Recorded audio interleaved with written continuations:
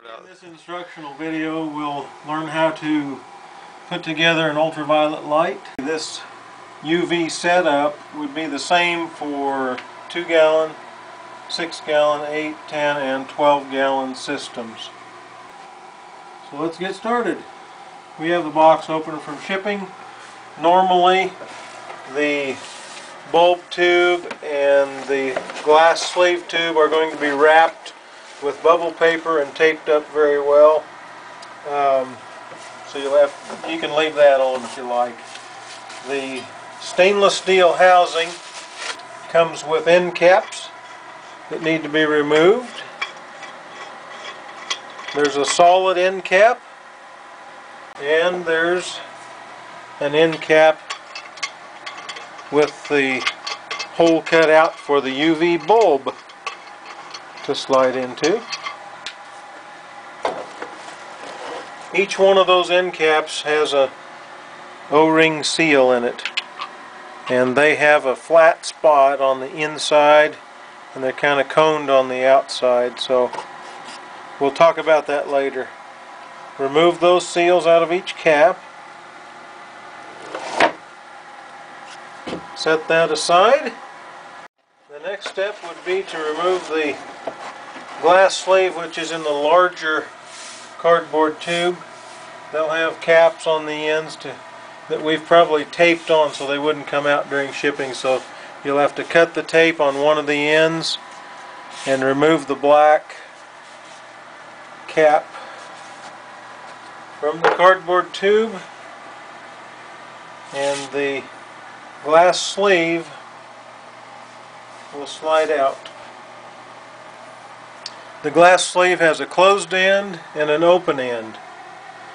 At the open end, take one of your O-rings, they're both the same, identical, stretch it over the open end, making sure that that flat area that we talked about earlier is against the tube. Push it down about 3/8 of an inch. Mine is twisted there, so get it good and flat on the flat spot.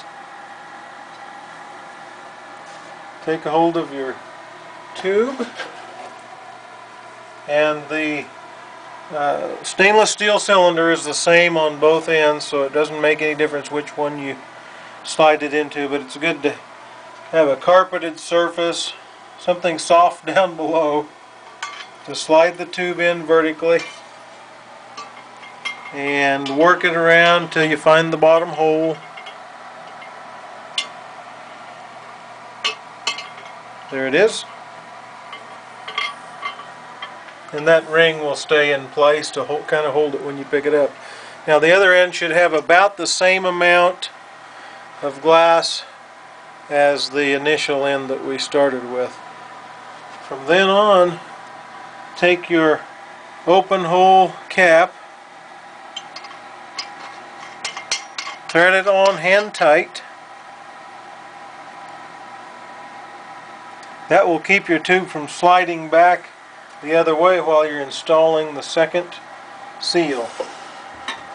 You can take the second seal and stretch it over the closed end of the UV sleeve, making sure that it's not twisted. And then your sealed cap, your closed cap, will go on that end. As it gets a little bit snug, take both caps, one in each hand, and snug them up hand tight. That should be sufficient so there would not be any leaks. If you need to, once you get the unit installed and water into it, if it seeps a little, you can snug them slightly with channel lock pliers, but most generally hand tight is enough. Next you'll have your bulb, which the same type of packing end. Have to cut the tape, remove the black cap, And on the bulb, you must be careful not to touch the glass. You can touch the ceramic ends with your fingers. If you touch the glass, make sure to clean that off with a glass cleaner or alcohol. Any oils will cause hot spots and probably cause premature bulb failure. Okay, you can have your tube laying down on a flat surface.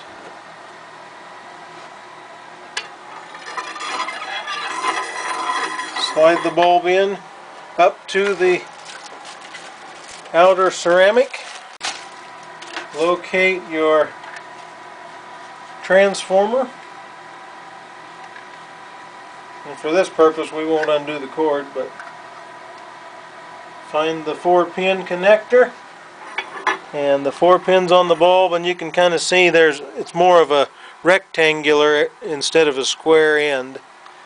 So it fits only, well, 2 ways. It can go either that direction or that direction. So in this particular 4-pin plug, there was a little bit of plastic in the end that was not allowing me to get it hooked up to the bulb. So if you have that, you can take a tiny knife, pointed knife or something to clean that out.